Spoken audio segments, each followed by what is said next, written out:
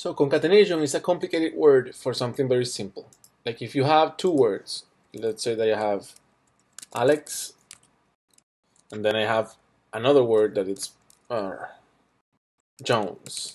If I want to put them together, they will become Alex Jones. That is called concatenation.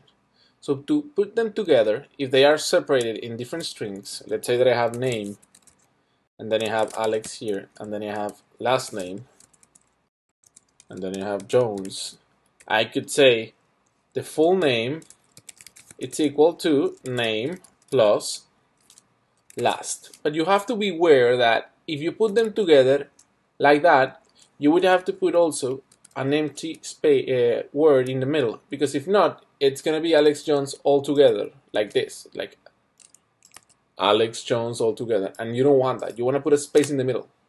So that's why we add that there. That's exactly what's happening by default on the exercise. You already have var1, you have var2, and they are being added in a new string.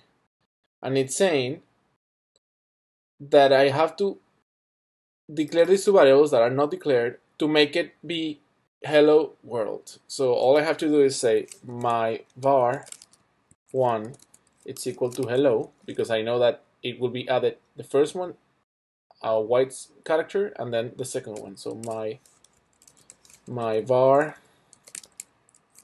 it's equal to world.